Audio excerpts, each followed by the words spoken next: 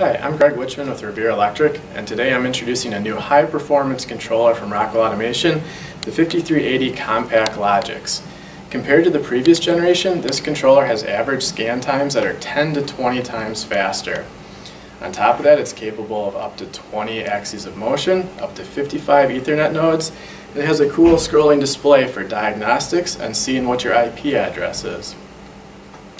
On the bottom, you'll notice it has dual Ethernet ports on it. They are now gigabit Ethernet ports, and a new feature is they're capable of being set to separate IP addresses.